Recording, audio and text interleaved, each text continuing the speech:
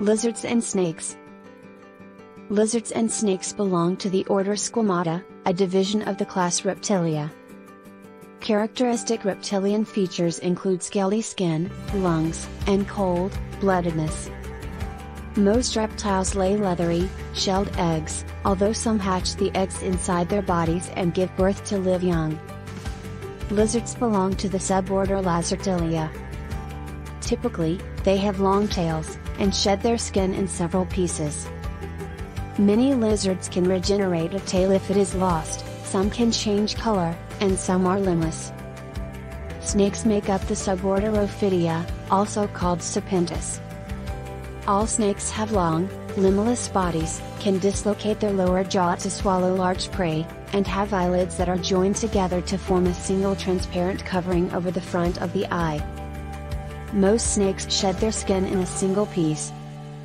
Constrictor snakes kill their prey by squeezing, venomous snakes poison their prey.